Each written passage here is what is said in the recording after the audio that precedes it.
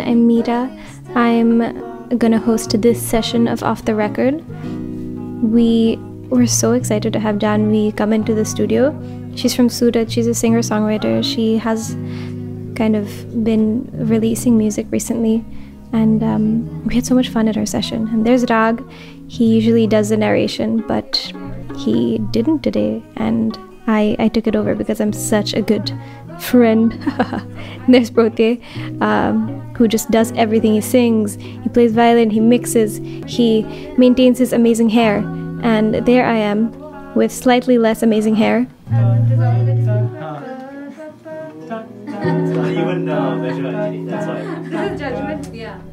That's a reference to our song Judgment by Heatsink. Shameless plug. We try to come up with these. Oh wow, I'm cool. We try to come up with like the weirdest possible harmony arrangements that we can, and this was a fun one. But then we start singing. That's where we start coming. Some drum and bass love over here. That's Shivang Kapadia, the chillest drummer ever. Yeah, so Jhanvi had emailed us a while back, and she had a few songs, and this was just one that we just really liked. And she's been releasing a few more songs. She's been releasing new songs recently also, so check them out. Rag in the zone, in the bass zone.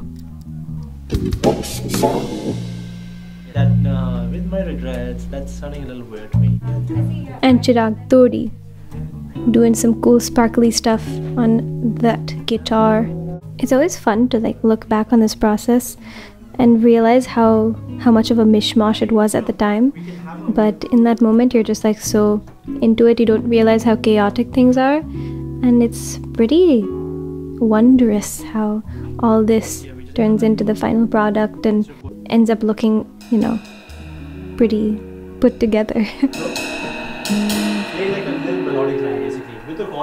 It's hard to be a drummer in an arrangement session. You gotta hold back, because you can't just noodle like, you know, you can't just hum like vocalists do. You can't just noodle like guitarists do. If you like even play a little bit on your cymbals or do a little snare roll, you get like glares from everyone, and then he's like, sorry guys, and then he just ends up sitting like this.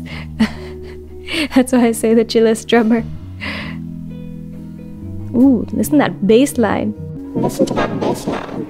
Rag is notoriously bad at remembering structures of songs. And then this is the verse, the ending. So after the bridge, this is the verse. And then there's a chorus. But anyway, I hope you had fun watching some of the behind the scenes of Jhanvi's session. And if you haven't seen it or heard it, do check it out on our YouTube channel, and like, share, and subscribe for more indie love.